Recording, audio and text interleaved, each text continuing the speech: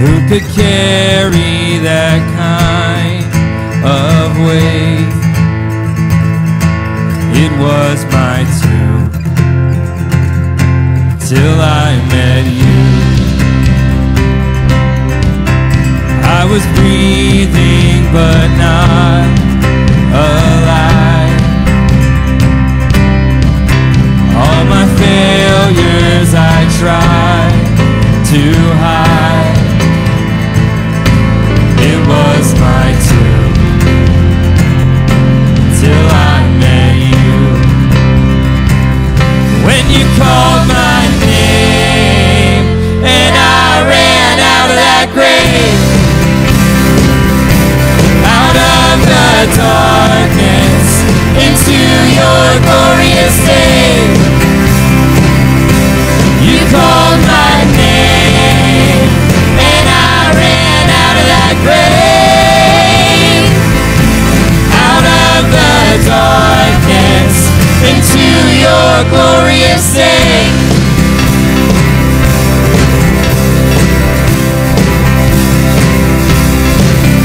Now your mercy has saved my soul.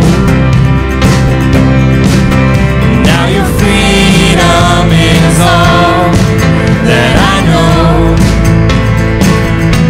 The old made new, Jesus, when I met you. When you called my name and I ran out of that grave, out of the darkness into your glorious day.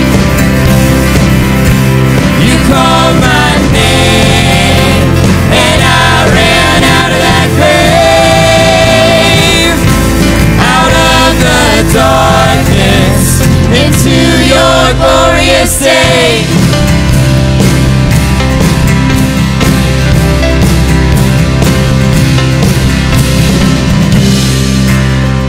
This is all of our stories. If you know Jesus, this is your story and this is my story. Sing this out with me. I needed rescue, my sin was heavy, but chains break at the weight of your glory. I needed shelter, I was an orphan, now you call me a citizen of heaven. When I was broken, you were my healing, now your love is the air that I'm breathing. I have a future, my eyes are open, cause when you called my name, shout out church, I ran out of that grave, out of the darkness into your glorious day. You called my name and I ran out of that grave, out of the darkness into your glorious day.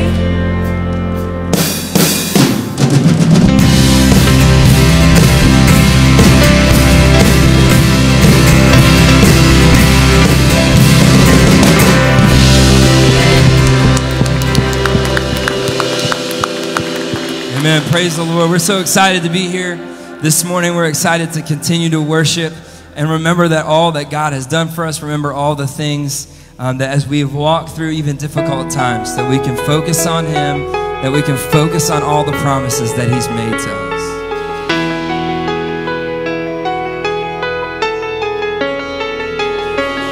My heart hangs on every word that you speak. I need you, Lord, come find me. Holy Spirit, breathe. I've been walking through deserts. I need more of your presence. I'm weak. Savior, be my strength. Down in the valley, when waters rise, I'm still believing. Hope is alive. All through the struggle and darkest day, I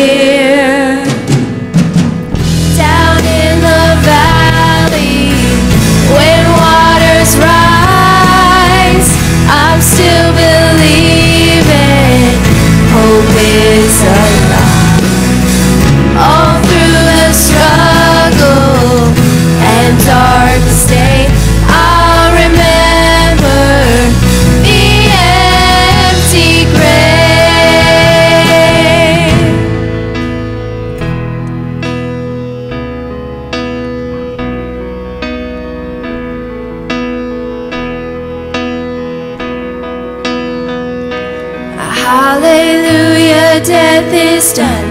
All of hell is overcome.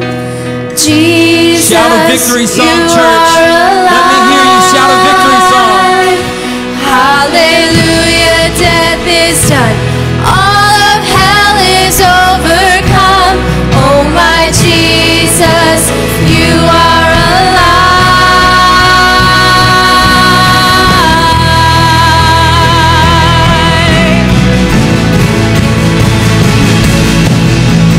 Down in the valley, when waters rise, I'm still believing. Hope is alive. All through the struggle and darkest day, I'll remember the empty grave. The empty grave. I remember, yes, I remember the empty grave.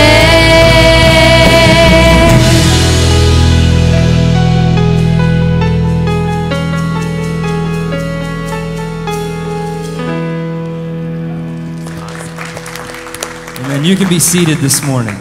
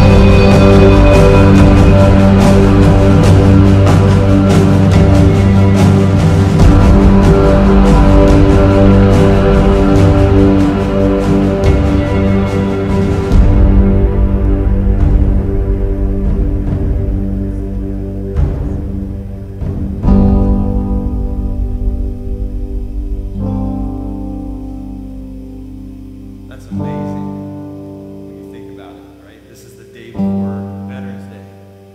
And this is the day we honor, this is the weekend where we honor those who have served. A lot of times we think the only sacrifice that comes is when they actually lay down their life, but there's so much sacrifice that goes into everyone who puts on that uniform. And so this morning we just want to honor all of our veterans. If you serve in any branch of the military and our armed forces, we want to recognize you this morning. Will you stand this morning and let us honor you today? Go ahead and stand this morning if you're here and serve at all. Thank you guys very much.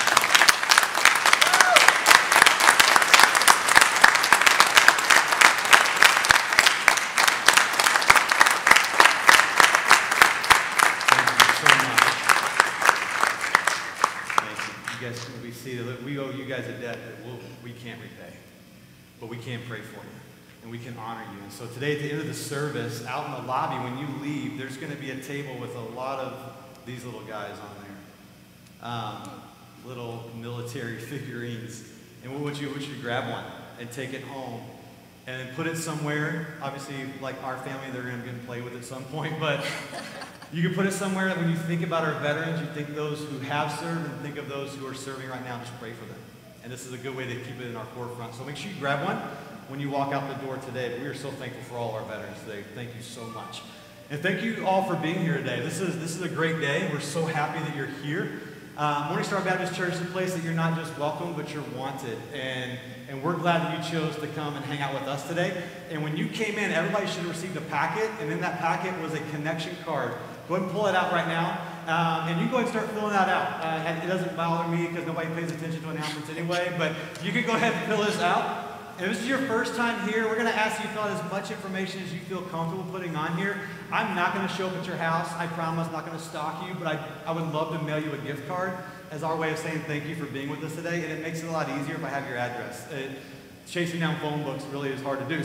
But if you can fill it out, and you can just drop that in the offering plate when it comes by here in a little bit, and we'd love to just say thank you for being here. And for our members and our regular attenders, we ask you at least put your name and email address on there, so we can keep you up to date with everything going on at our church, because there's so much happening at Morning Star Baptist Church, and we will make sure you have the information, because there's nothing worse than somebody saying, I didn't know about that. So it's either in the bulletin or you're going to email about it. So make sure you fill it out. And on the back is a place for your next steps. Maybe you've been coming for a while, and man, it's time for me to go ahead and just join the church. I want to be part of that family. You can put on there, I'll become a member, and we'll get you information about our next new members class. Maybe you need to get baptized. We actually have 5 lined up to get baptized here in the next several weeks, so you won't be alone. So you put on there how to get baptized, and we'll reach out to you this week and get you that information. Or maybe you just have a prayer request. You can put that on the bottom, because the men of our church, we meet together every Tuesday morning, and we just pour over these and lay them at the feet of Jesus every Tuesday morning, praying for whatever you put on here. And it's awesome to know that you have people coming alongside you and praying with you and for you, and that you're not alone. So you can put that on there, and rest assured we're going to pray for you this week and whatever you put on there. We do have a lot going on in our church. Today, after the service, we have two different things going on. One, we have our first annual chili cook-off, and a lot of people have brought chili, and we have the golden ladle as a prize for that, and gift cards for first, second, and third. You can't cheat, so don't go to Lane and try to give them money or anything like that. It's not going to work. Because I'm just kidding, I didn't make any chili. But it's going to be awesome. It's going to be right out in the lobby afterwards. So it's not going to be like we're going to feed everybody the chili, but you might be able to sneak some taste of chili after the contest. And so that's going on today afterwards, as well as our men's flag football game going on in the field. We painted it like a football field. We even have a referee. Mike's going to take care of that, so don't give him money either for good calls or bad calls. But it's going to be a lot of fun. And you know how flag football starts off flag, turns into tackle. We're going to do our best not to let that happen, but I can't control everything. You know what I'm saying? So, or Ben. But if you want to see me vomit, that's going to happen too, because I'm super out of shape. It's going to be fun. You can come and watch. It's for youth group and up age men of our church, and so we're just going to have a good time playing for about an hour after church today.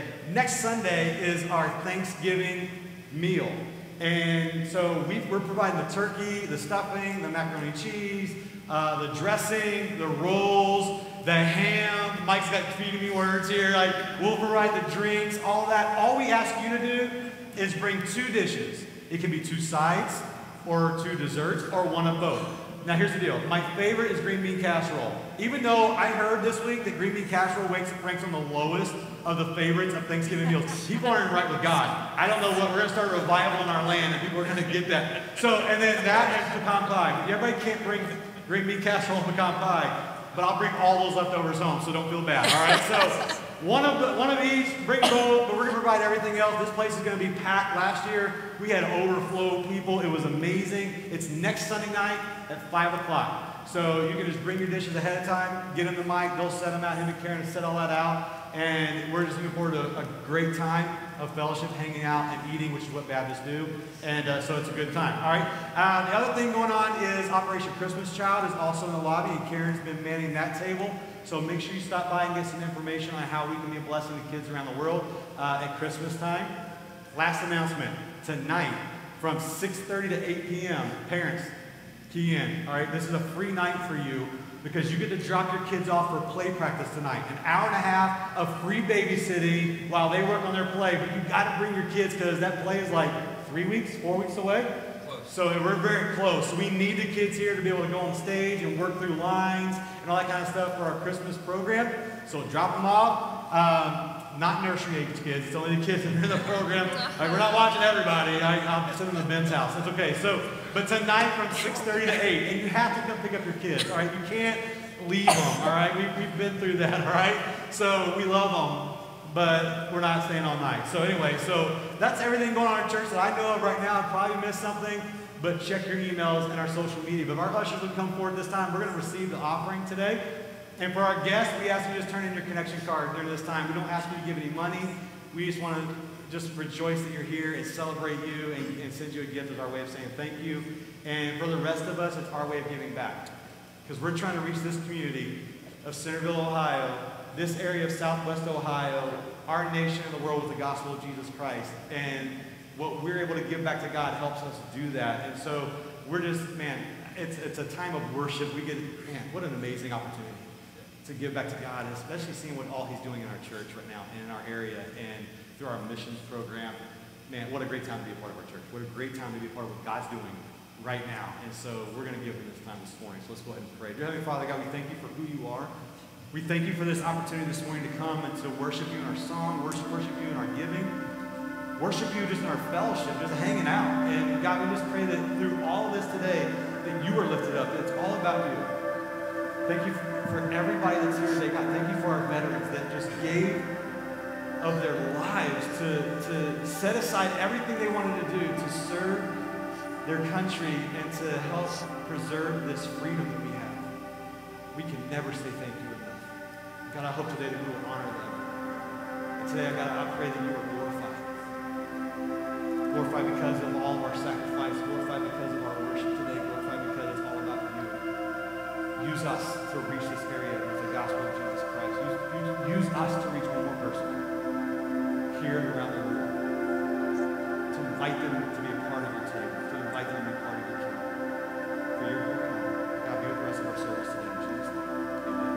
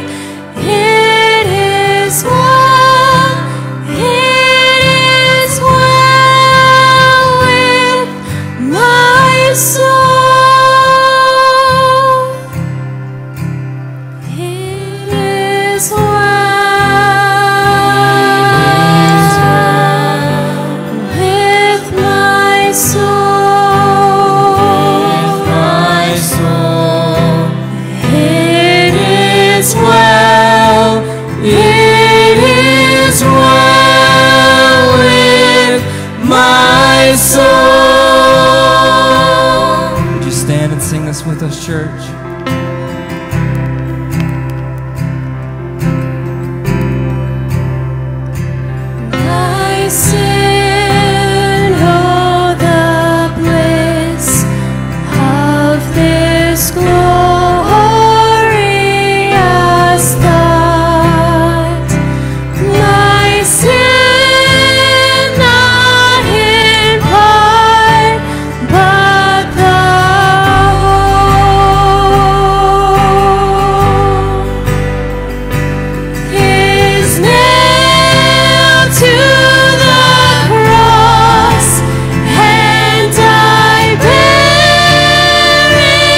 No!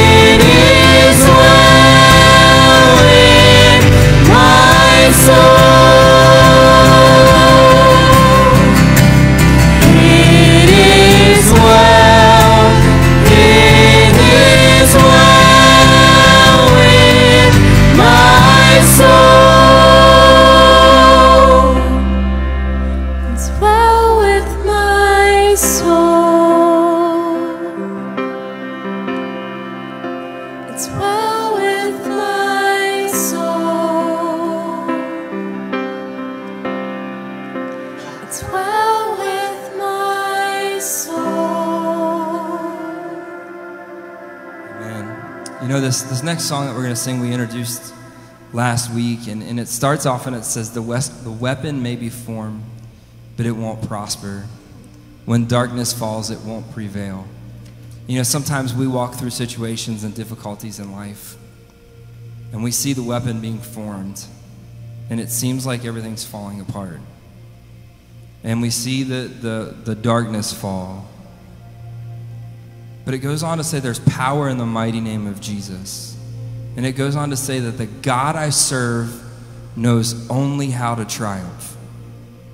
And it's just something I want you to, as we sing this song again this week, because I really want you to get it. I really want you to hear it. I want this to be the anthem of your heart as you walk through difficult moments, as you walk through difficult times. That the God that you serve, the God that you follow, the God that you claim, He's never failed. He's never lied. He only knows triumph. And so as we sing this song, let's rest in what it speaks about our God, and let's rest in what it says about our position if we know Him as our Savior.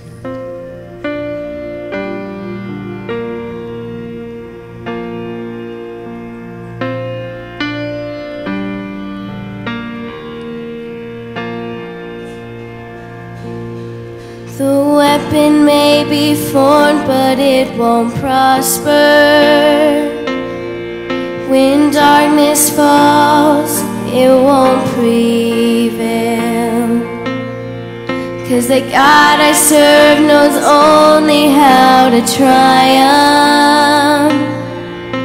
My God will never fail. Oh, my God will never fail. I'm gonna see a victory. I'm gonna see a victory. For the battle belongs to you, Lord. I'm gonna see a victory. I'm gonna see a victory. For the battle belongs to you, Lord.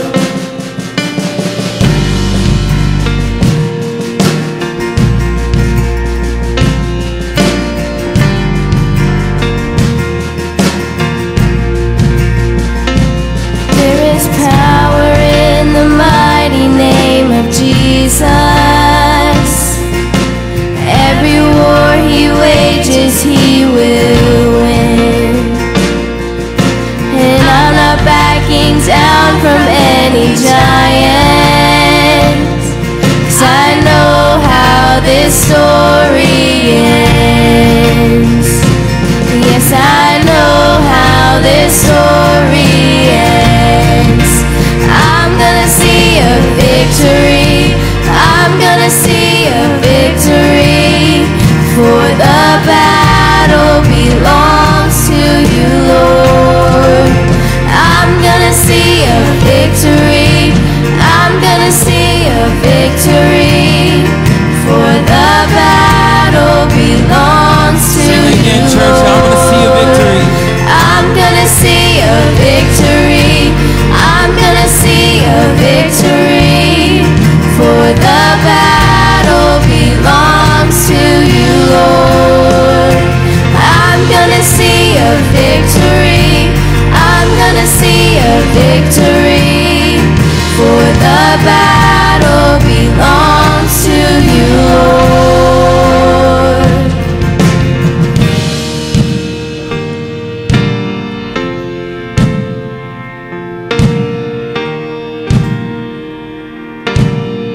Sing this with me. You take what the enemy takes for victory.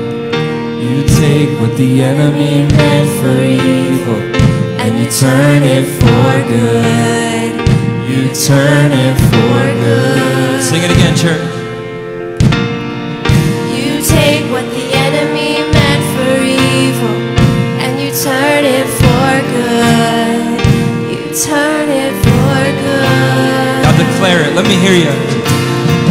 You take what the enemy meant for evil, and you turn it for good.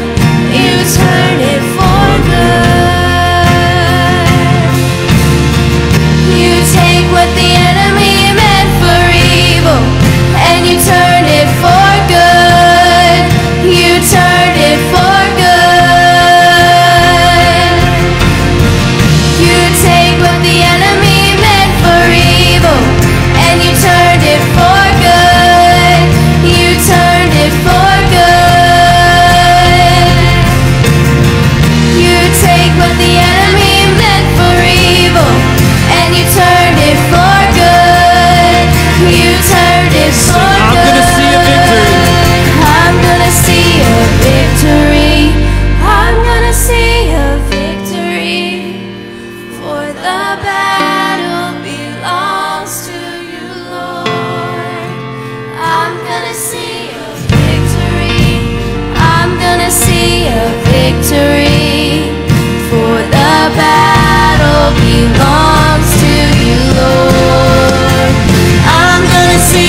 victory.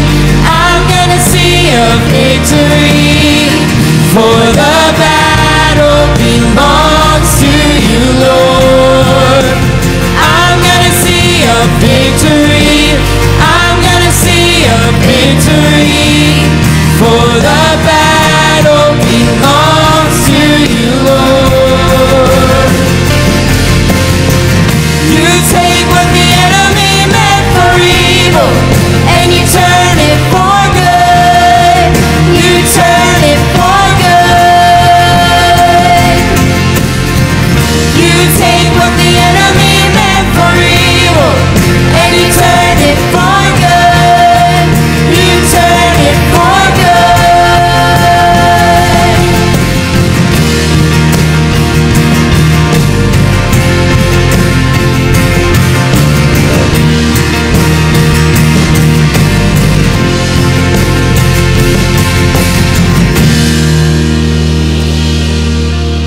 Dear Heavenly Father, Lord, we praise you in this place. Lord, we praise you for who you are. We praise you that you are good. We praise you that you are victorious.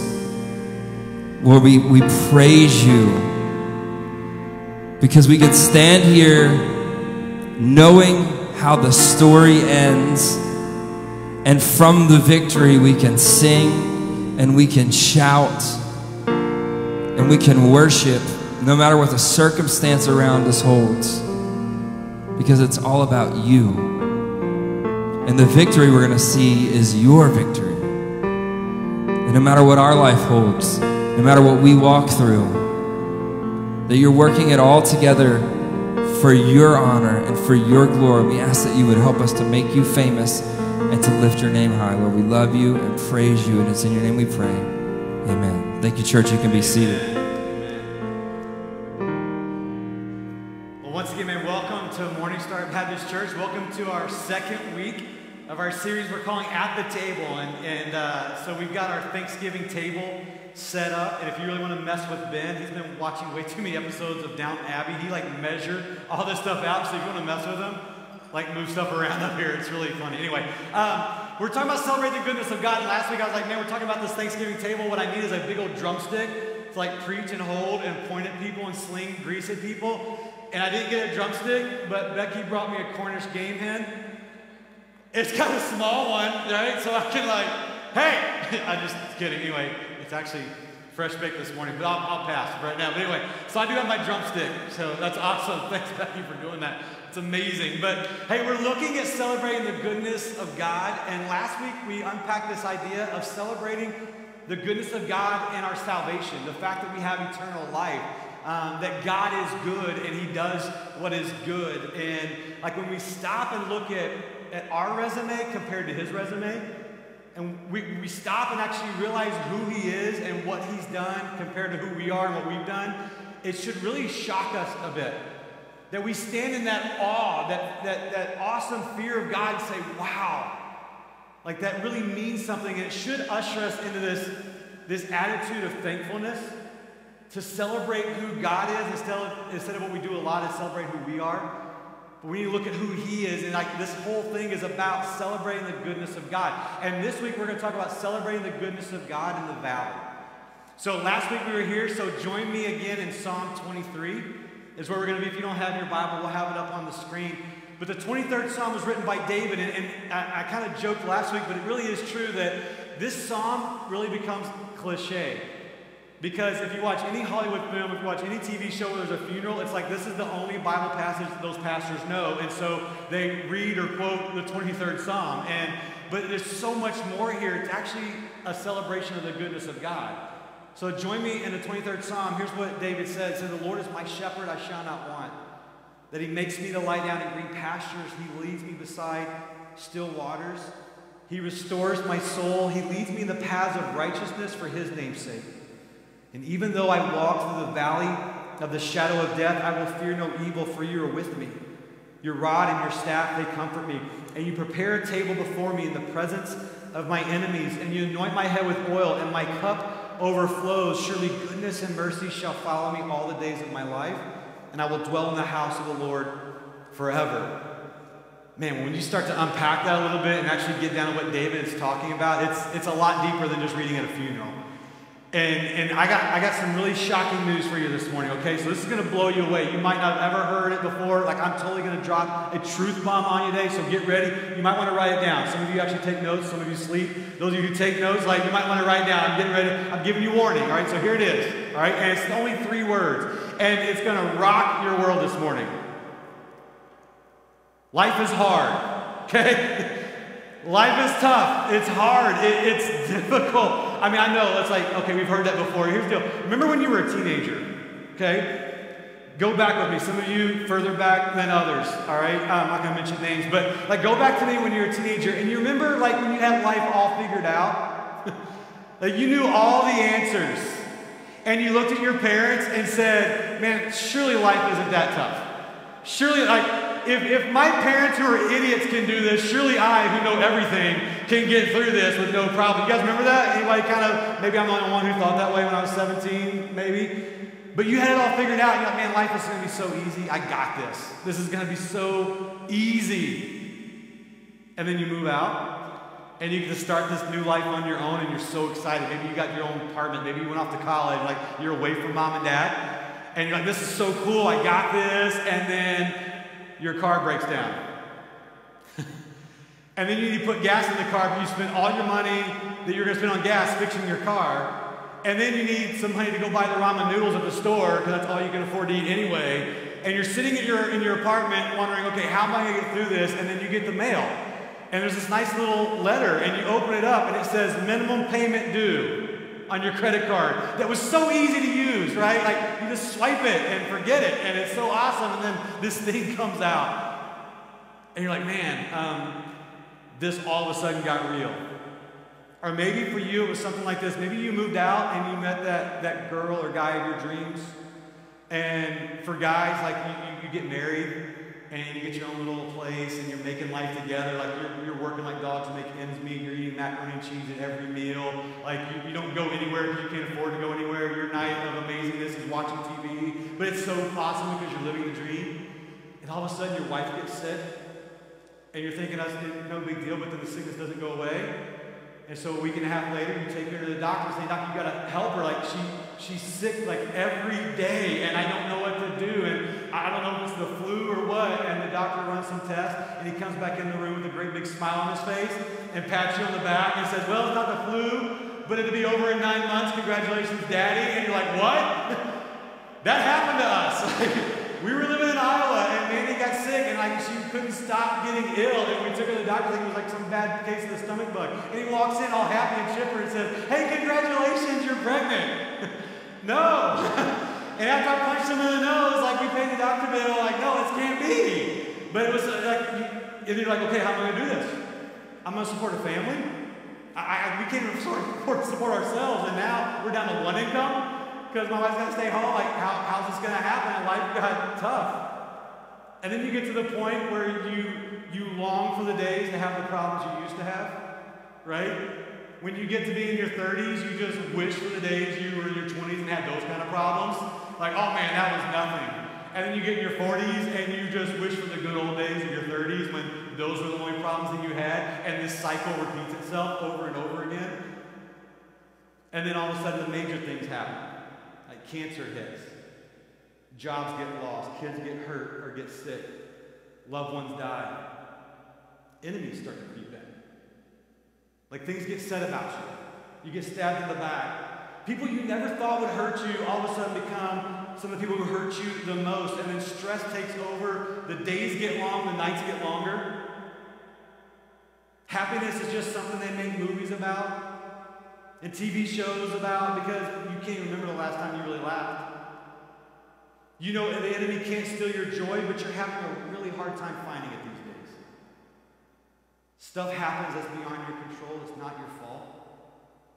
You didn't ask for it. You didn't plan for it. You didn't do anything to cause it, but it happens anyway. Then stuff happens because of things you did do. You look at your life and you're honest and say, yeah, I'm here because of something I did, I said. It's totally my fault.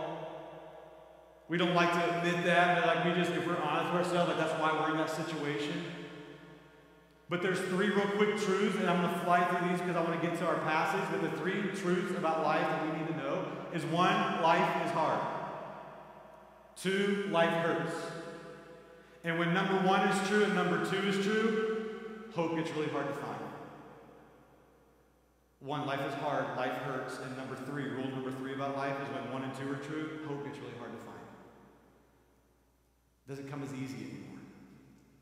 But we're talking about celebrating the goodness of God. And you're like, John, get to the goodness part. Like, that's why we're here. But remember, last week we said God is good and God does what is good. We found that in Psalm 78. That God is good. It's who He is. It's His nature. It's all about Him. But not just is He good, but He does what is good. It doesn't mean that only good things are ever going to happen to us. What it means is what David tells us in the 23rd Psalm, that His goodness will follow us all the days of our life. Remember, God originally created this world good. Like, it was perfect. It was awesome. It was amazing. He didn't want death. He didn't want suffering. He didn't want cancer. He didn't want pain, heartache, loss. He didn't want friends to leave you. He didn't want sin. That was not part of His picture. That's our fault. We did that. But in the middle of this journey, even in the middle of all this suffering and heartache and pain, God is still good and He still does what's good. Look in Psalm 23 again. Look in verse 4 and 5. David says, even though I walk through the valley of the shadow of death, I will fear no evil, for you are with me. Your rod and your staff, they comfort me. And you prepare a table before me in the presence of my enemies, and you anoint my head with oil, and my cup overflows. I want to pull some things out of here that if you just read it or quote it, that when it becomes cliche, we can totally miss. So I want you to walk down this journey with me this morning as we look at this psalm, especially these 2 verses. And look at this. Look in verse 4 again. It says, even though I walk through the valley of the shadow of death. Number 1, valleys are a reality. Valleys are a reality. The phrase in the translation says, even though I walk.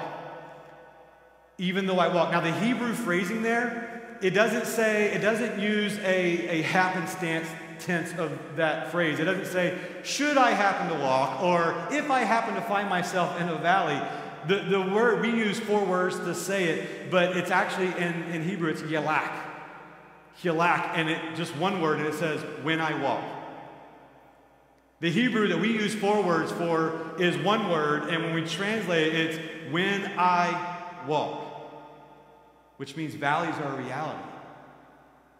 It's not just if I'm going to go through a valley. It's not just, hey, maybe one day I'll have some hard times. It's when I'm there. When I'm in the valley. And what makes it really hard for us is nobody shows the valley that you're in. We don't do it, which is actually, there's a time and place for that. But here's what really hurts. We're all part of social media. We have Facebook and Instagram and Twitter and Snapchat and all these things. And what you don't see is people taking pictures of themselves or posting about the depths of their valley all the time. And so we get on our social media and we see everybody happy. They're at Disney World, or they're on a date with their spouse, or their kids are all well-behaved and smiling, even though it took an hour and a half to get them that way, right? We don't see that because nobody posts the valley. We only post the good things. And so we look at these people and we're like, man, they have it all together. Nothing bad ever happens to them. Nothing, like their whole life is perfect. I wish me and my spouse got along like they get along. I wish my kids behave like their kids. I wish we could go to Disney World every year like they go to Disney World every year. And so we see people at their best and we forget that, guess what? They're going through valleys too.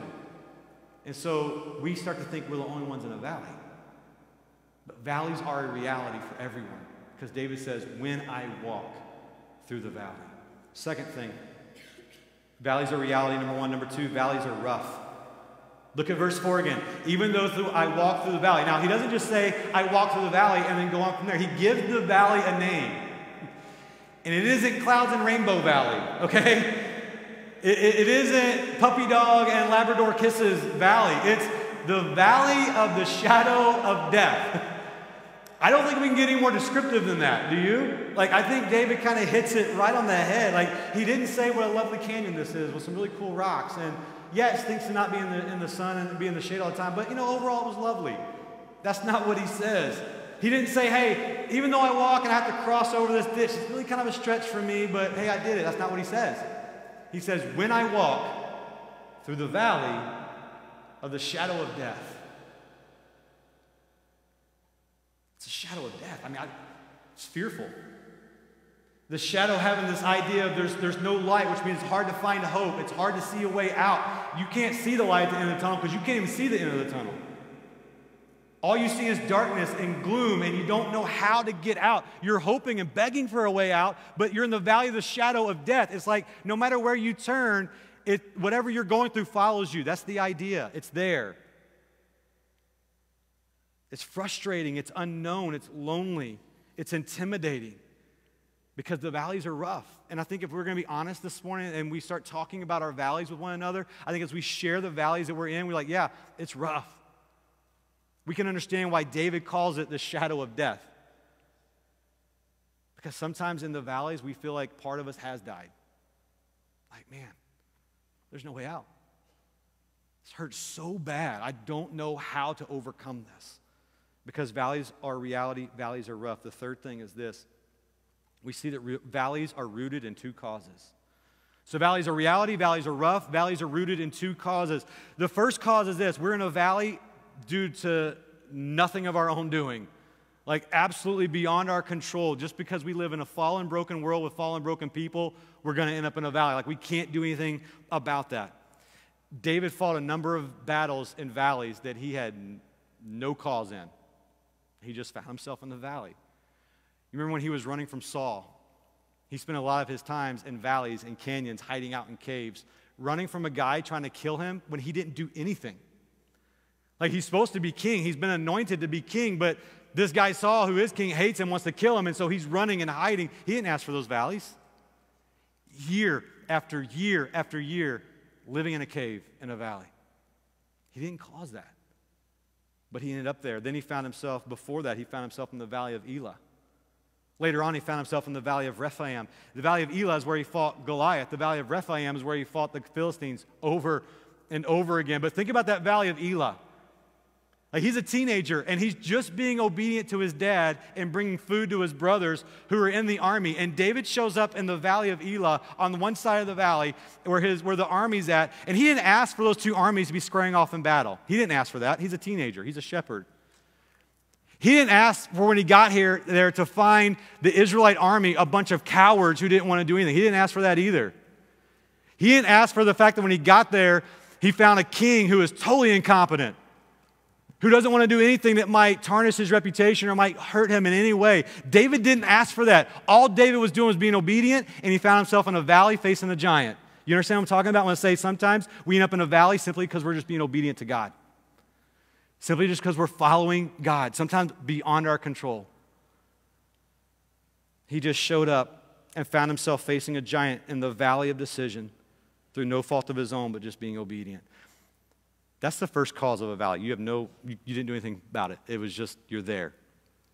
The second root cause of a valley is sometimes we find ourselves in a valley because of our own brokenness.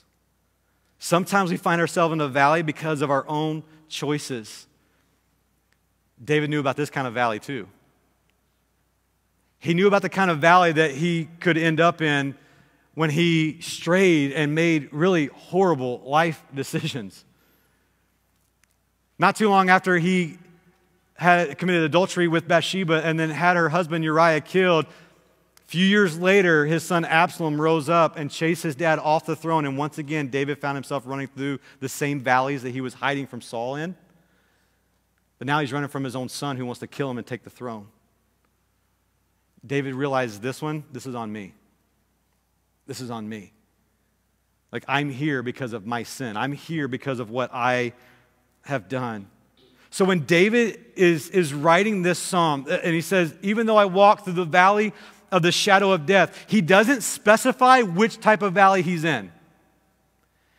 He doesn't specify, he doesn't say, this is a valley because I had nothing to do with it, or even though I walked through the valley because I had something to do with it, and I'm here because of my own sin and brokenness. He doesn't say, because it doesn't matter.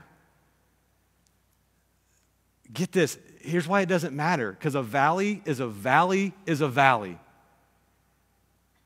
When you're when you're walking and you're caught in the shadow of death and you're standing in the bottom and you're crying out for deliverance, you're crying out for some kind of relief, you're crying out for some kind of daylight, at that point it doesn't matter why you're there. You don't care why you're there. You just want out.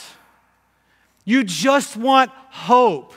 You just want joy. You just want relief. And so David leaves this open on purpose for us because it doesn't matter what valley you find yourself in this morning. Some of us might be in a valley and we have no control over it. We're just there.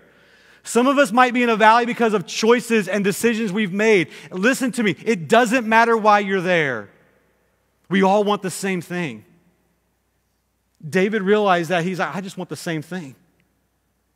It's the valley of the shadow of death. And David, what I love what David says, it says in the middle of the valley, he says, I will fear no evil. Why? Because God is good and God does what's good. Regardless of why you're in the valley this morning, God is good and he does what is good. You're like, but John, you have no idea what I've done. You're right, I don't. But I know God is good. And I know God does what is good. And David says, I'm not going to fear any evil because in the middle of the valley, look at it, you are with me.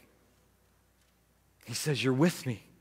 And where God is, he says, the goodness and mercy will follow me. Where God is, there is good there. Not that good things are going to happen. Not that it's good to be in the valley, but it's good to be in the valley with a good God. Does that make sense? He says, good is there, God is there, and by his very nature, God is good. But David gives us some insight into that valley. And I love this. This is amazing. He says, your rod and your staff, they comfort me. This is huge. The word for rod is shavet, and it's translated as rod, indicating a rod of correction, and it's used that way 34 times in the Old Testament. Shavet, rod of correction. If we're in the valley because of our own doing, then God's rod of correction is a comfort. You're like, it doesn't feel like a comfort right now. But what it does is it displays the love of God and his work in sanctifying us and making us more like Christ. That he's working on us. He's molding us. He's still with us. He's not forsaking us and has not left us in the valley to rot. He is doing his good work of molding us into the image of his Son. The rod of correction. Then he says, if we're in the valley and we have no control over being, he says, then your staff, your rod and your staff, they comfort me. The staff of protection is there to comfort us, and it allows us to rest in him. The word for staff actually refers to the support staff, the staff that the shepherd carried, that the shepherd would use to lean on and rest, and he also used to protect the flock from wolves and from predators. What I love is that no matter why we are in the valley, his rod of correction and his staff of protection are there for us all. Rod and staff, those two different words, refer to the same instrument. They both refer to the shepherd's staff. But God, through David, used the two words to describe the two different functions of that staff. That staff can be used for correction, and that staff can be used for protection. That staff can be used for discipleship or discipline. That staff can also be used for us to lean on while we're in the valley, to keep us from growing too weary. He says, your rod and your staff, they comfort me. Now, it doesn't mean that nothing physical, harmful is going to ever come to us. What it means is I'm safe in my relationship with him no matter what, that my salvation is secure in God. Because the valley is rough. The valley is rooted in two causes. The last thing is this: valleys and tables are connected. Look at verse 5. He says, you prepare a place for me at the table in the presence of my enemies. This gets so impactful when we remember that sometimes we think God is only good in the good times. We think God is good when I'm not in the valley. God is good when things are going good, and we forget that God is good and he does what's good no matter where we're at. This verse, though, verse 5, where he says, you prepare a table for me in the presence of my enemy, is connected to verse 4. And what it looks like is this, is even in the middle of the valley, even in the middle of the storm, even in the middle of others attacking us, even in the middle of our enemies surrounding us, that God is here and God prepares a table that others are trying to discourage us. And there's no mention of deliverance from the valley. It goes right from verse 4 to verse 5. Yea, though I walk through the valley of shadow of death, I will fear no evil, for your rod and your staff, they comfort me. You prepare a table before me in the presence of my enemies. There's no mention of out of the valley. But God is still there. And in the middle of the valley, God prepares a table for us. David says in the middle of the valley, in the middle of the attacks, right in the eye of the storm, God, you are good. What he's saying is, my place at the table is secure. It's secure that no matter what happens, no matter what others say about me, no matter how many times I've failed, no matter how many times I've been in the same valley, no matter how deep the valley, no matter what the sin is that put me in the valley, my place at his table is secure and prepared. And you've welcomed me. You've given me a spot. This is huge. This is our hope in the darkest nights. This is where we go looking for our joy that is so hard to find in the middle of the valley. The fact that my place at God's table is secure. And I love this. He says, you anoint my head with oil. This is big coming from a guy who has committed adultery, committed murder, like a number of times did the exact opposite of what God told him to do, because in the Old Testament, anointing someone's head with oil was a sign that the presence of God was upon them. So David, writing this, probably in the later years of his life, understanding, looking back over his life and all the valleys that he's been through, he says, you've anointed my head with oil, which is so big, because what God is saying is, I'm not done with you. No matter why you're in the valley, no matter how deep and dark the valley, no matter what sin has caused you to drift down in this valley, I'm anointing your head with oil in the presence of your enemies to show that I am not done with you, that I am with you. My presence is with you. He says, you anoint my head with oil. Then he says, he fills my cup. I'm in the valley. My enemies have gathered around. God says, I prepared a table for you. I'm going to anoint you. I'm going to show that I'm still with you, even though it hurts, even though it's dark, even though it's difficult, and I'm going to take your cup and I'm going to overflow it. It's in the valley that we are most aware of the presence of our enemies, isn't it? Somebody senses weakness or faults and failures, and we pounce. And our enemies, we're very aware of our enemies in the valley. And I can set a table, and I can say, hey, I want to prove that I'm okay and I got it all together. I don't want them to see this getting to me. I don't want them to see this bothering me. So I'm going to prepare this table and I'm going to set it. Or I can let God prepare a table for me. Now, who do you think sets a better table? Who do you think can do an amazing job in the presence of my enemies in the middle of the valley? Who can set the spread to send the message better, me or God? Absolutely God. Every time I can wait and trust in him. And he says, I'm going to anoint your head with oil in the presence of your enemies. It says, I'm not through with you, and my presence is with you, and I'm going to overfill your cup in the presence of your enemy. Not cup to say I'm going to give you all kinds of good stuff, and the job you lost, you're going to get it back, and the stuff you lost, you're going to get it back. Not that. That's not the cup he's filling. He's filling our cup with that hope and joy that, remember, gets so hard to find in the valley. When we recognize his goodness compared to our lack of goodness, and we realize that our cup is just overflowing, that's where I need to be looking for my hope and my joy. And God says, I'm going to give you abundance of that. Because it might be a while that you're here. It might be a short time that you're here. But God says, I'm not through with you. And I'm going to give you exactly what you need and more than enough of it.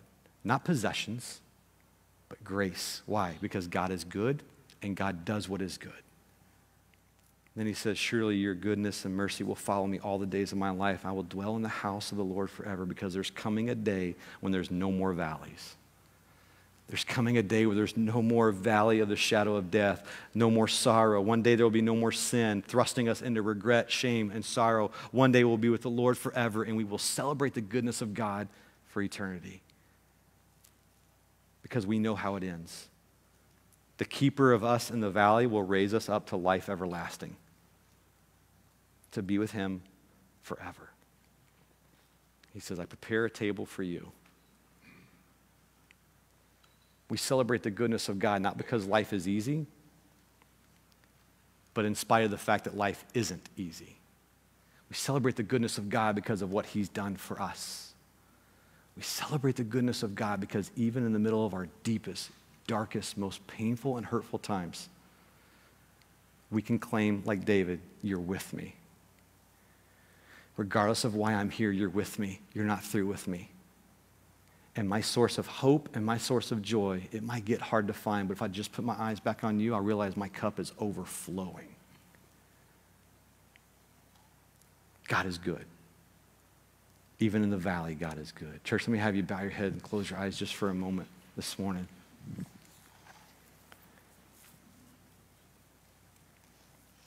I think for some of us, you talk about valleys, we talk about hard times, we talk about difficult situations, and our mind immediately goes to whatever situation we're in, doesn't it?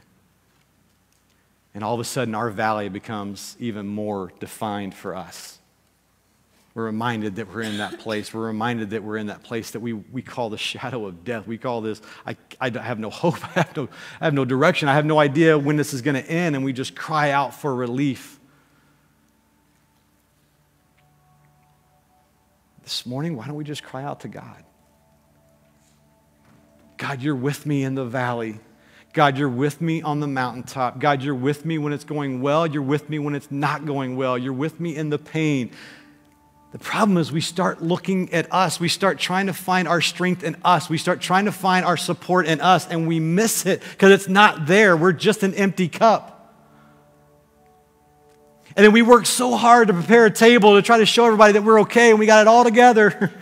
Nothing to see here. Because we don't want our enemies to see we're weak. We don't want our enemies to see that we've messed up. We don't want everybody else, maybe people who aren't even our enemies, to know that we're struggling.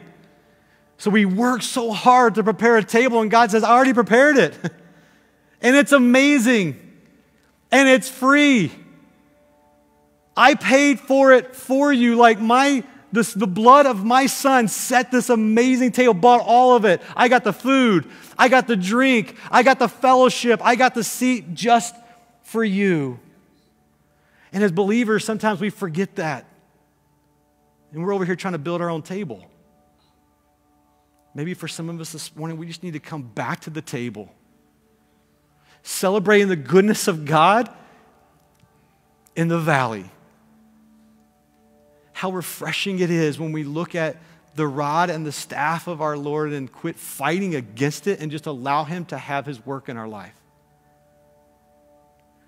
Maybe some of you this morning, you've never even experienced the goodness of God because you've never given your life to Jesus. I would love to pray with you this morning. I would love to introduce you to my Savior who has an amazing table set just for you. In just a moment, I'm going to pray, and we're going to stand, and we're going to worship for just a minute. And this is how we're going to end today, and we're going to sing this out. But if you want, maybe you just want to come down this morning and kneel down here and just thank God and celebrate the goodness of God. Maybe right there where you're at, you want to just sit down with your husband, with your wife, with your kids, and just thank God for His goodness, even if you're in the valley. Maybe this morning you've never even experienced the goodness of God. Man, don't leave here today without coming to the table. God, we love you so much. We thank you for who you are. We thank you for this great gift of salvation. This gospel that is not just for that moment of salvation, but it's for every day. It's for the sanctifying work. It's for the growing work as you grow us closer to your Son. I know, Lord, there's some people in some valleys this morning. Some there because they put themselves there. Some are there because they have no control over it. But God, no matter why we're there, I hope this morning that they understand your love for them and it doesn't matter, that you're not done with us. That you are good and you do what is good. Help us to celebrate you this morning. God, work in our hearts and let us respond as you draw us ever more closer to you. In Jesus' name, amen. Will you stand this morning and worship with us?